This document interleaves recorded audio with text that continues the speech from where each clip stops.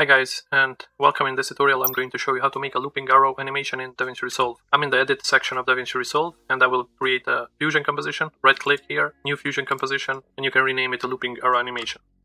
Once it is created, we drag it from here and move it on the track, the first video track, then go to the fusion tab of DaVinci Resolve. Now we need to click to the effects, and once this menu is visible, click on the tools and go to the shape menu and click it. Now we need to use some of the components here. First of all, I will be using the S rectangle, and anytime we use the shape components in DaVinci Resolve, we need to add an S render node. And now we need to connect the output of the S rectangle to the input of the S render. So just click on the output and drag it to the S render. We also need to link the output of the S render to the media out node. And now here we can see the rectangle. And we don't need two screens, so I'm just working with one. So click here to move to a single viewer. Now we need to adjust the height and the width of this rectangle. So we select the S rectangle node and then we go here on the width. Let's adjust the height first. So move it to the left. Maybe somewhere like this is good. And next we can adjust the width a little bit. So move the slider to the left. Next we need to add an S angon node. Click and drag it here. We can connect the output to the S rectangle, so just click and drag the output, release it to the output of the S rectangle, and now we create an S merge node. Let me readjust this to here. Now we select the S angon, and we need 3 sides, not 6.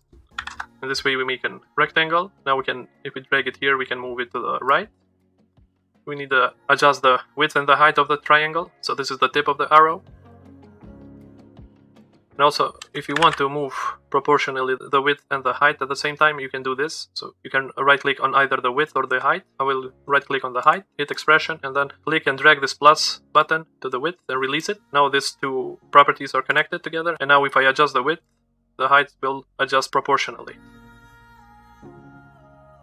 Now we have an arrow here. And next I want to change the color to red. So first we change the color for the rectangle node. Click the rectangle node, go to the style, click on the color, and I choose this red color. Next we go to the S angon node, click it, go to style, color, and select the same color as for the rectangle. And now if we want to adjust all 3 nodes all together, we can select them, move them to the left, and we can add an S transform node. So select an S transform node, click and drag it, and release it when you see the line turning blue. Now we have added an S transform node, and here I will also want to change the X and Y size altogether. So right click on the Y, expression, and then click the plus button and connect it to the X size. Now if you change the X size, both the X and Y dimensions will change together. Now if you think that one part of the arrow is not placed correctly, then you can select that part again, go to the controls, and you can move the X or Y out offset. If you click Control and hold it, you will make smaller adjustments, so it should be in the middle, so I think this is good now. And now we need to make the animation. To make the animation, I will move the whole arrow, the tip and the body of the arrow all together by clicking the S transform and adjusting the X offset value. So let's click the Control and hold it, and I want to put it somewhere here. So if I go in the frame 30 and I hit this diamond here, I will add the keyframe. Then I will need to go to frame 0 and move the X offset. Put the tip of the arrow to this X icon here.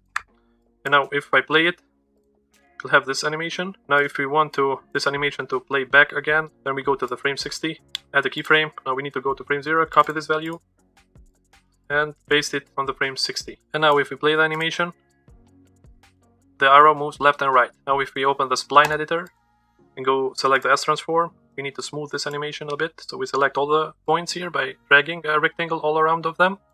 And if you hit the S key, so if we play it now,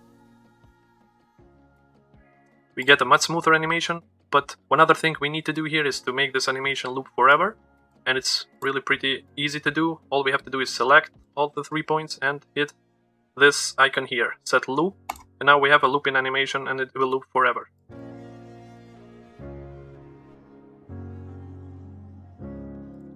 Now if you want to use this animation, we can add a video clip. Let me move this fusion composition to the second video track and go ahead and bring my video clip, put it down. Now I want this arrow to point to this camera on the left bottom part of this video, so we can transform it, select the fusion composition, change the position, and now we rotate it. Let me play the animation. Okay, so the ending of the animation should be a little bit further.